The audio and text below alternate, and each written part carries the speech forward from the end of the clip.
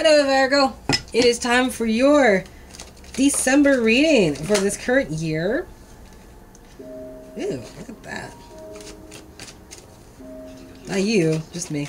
Anyway, we're going to be doing your reading. I'm going to be doing a New Year's reading in the next couple weeks instead of the regular, like, mid to beginning of the month, right? Just so you guys can see what's coming up in the next 12 months, possibly, whatever your scenario is. Right.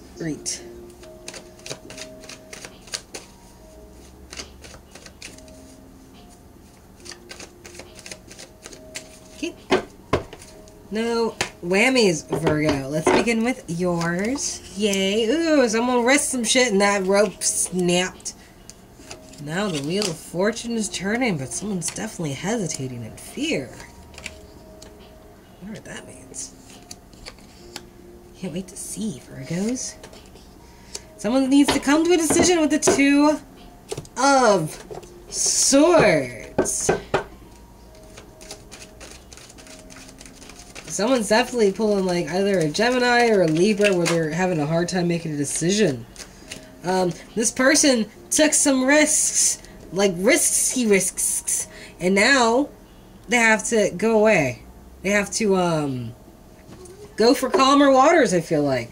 Like the risks were too great, like the rope snapped on him possibly. It wasn't worth it. And here's a King of Cups in reverse. He's being very into himself. He's not really caring in the past about how selfish and emotionally unavailable he is, I feel like. I feel like he's too interested in his own cup to worry about others in this position. And he's way too focused on his own emotional and financial needs. Oh, I hear my water boiling. And then with this Wheel of Fortune, right? Ooh, I'll take that one. Where fate is going in because someone is tired of being left out in the cold. Someone wants to come back in where it's warm. That is the Wheel of Fortune turning. But in this home where like everything's kind of dysfunctional and someone's like supporting all of it, some work needs to be done on it because that's what's going against them with the Eight of Pentacles. Right. And then the fear where someone is hesitating. Oh, one flipped on me. Someone needs to learn a lesson.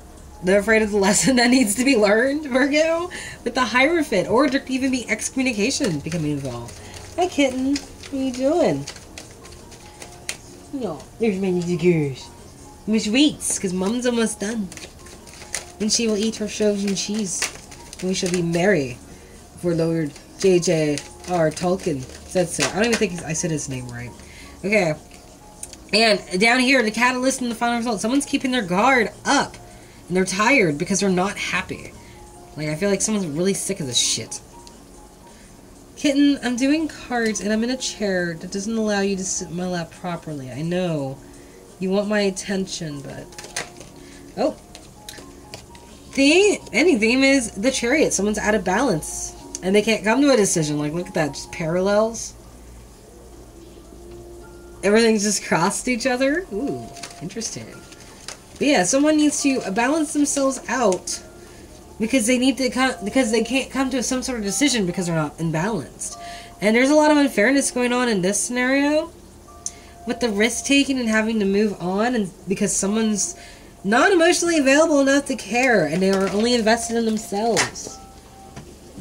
And to a point possibly where someone is not communicating with another person. They might be running the other way from this injustice that's going on. Could be with a Libra at that. Or a really cranky Libra who's just not balancing themselves out the way that they're supposed to be. You know? And now there is a lack of faith and hesitation in all of this. Right? Right. So, Virgo, that is your reading. I'll see you guys later. Bye-bye. Wow, this was relatively short.